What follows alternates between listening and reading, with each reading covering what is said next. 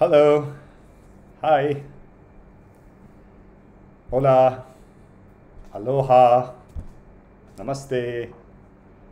Okay, so hope you're all doing well this August 2020. I am Neel Sarkar, Nilanjan Sarkar, and I have created some of these videos on different topics that interest me, on different aspects of life, and uh, a lot of my folks and friends have asked me to continue posting these videos, so here it is. Today I'm going to share some thoughts regarding an often used term or a phrase. People talk about searching for yourself, or something similar to that effect. People talk about finding spirituality, or looking at topics like on the subject of self-realization, meditation. Now, there's tons of books and libraries full of books which could be read on this subject, but this is just a 2-minute topic I wanted to discuss. Just as a background, when I traveled to Rishikesh in India, in the Himalayas, I traveled there and stayed there for about 5-6 weeks, and I just traveled alone. Or in general, when I have traveled alone, a lot of people, my friends and relatives or folks, have been curious, and they have asked me, what are you searching for? Or are you searching for yourself? Things like that. And I really did not know the answer, because I never thought of it that way, of searching for something. I just traveled, or wanted to explore, or certain aspects which interested me. For example, in Rishikesh, about the rishis who live there, the sages, and these old traditions and yoga and such. So I really did not have an answer, because I never thought of it that way. And I happened to come across something related to this concept of search in spiritual context, where there was an idea which I think is kind of an answer to this question.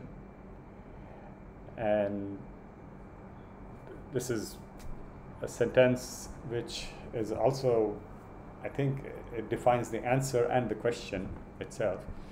So the idea is that you get what you already have. So it's a interesting sentence or phrase which I wanted to use here. So and I read it somewhere. So you get what you already have, and you lose what you never had. So the objective or the process is to get something which you already have in yourself, and you lose what you never had. So it's kind of perplexing, but so what does this mean?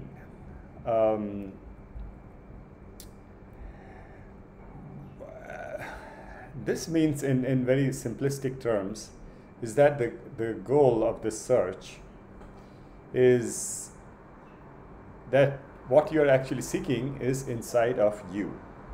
So you get what you already have. It is actually the real, what you're seeking is the real soul, or the spirit, or the Atma, as it's called in Hindi and Sanskrit, in the Vedic literature, the Atma, or the consciousness, or the part of the universal consciousness that you are.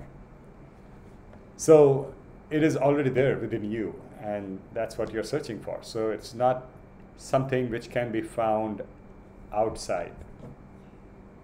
So hence, you get what you already have, right? That's the first part. So you are looking for the soul, which is already inside of you. Now, the second part of the sentence is that you lose what you never had, right? So you get what you already have and you lose what you never had. So what does the second part mean? So the second part is even more confusing. So you lose what you never had. What it means is that you would lose the false ego or the false idea, the false identity of yourself or oneself, or about the world around you, which is also called an illusion. It is also called Maya in the Vedic scriptures or in Sanskrit and Hindi. So, so you lose that illusion, you lose the Maya, and so the idea is to come out of that illusion. And that is the second part of this process of self-realization, right? So I think that's about it. There can be this, as I said, this can fill up a full library of books, or there are probably a million books or videos and articles on the internet on this, but just wanted to share this and keep it short. Hope you're having a good day. Enjoy and stay safe. Take care. See you later. Namaste.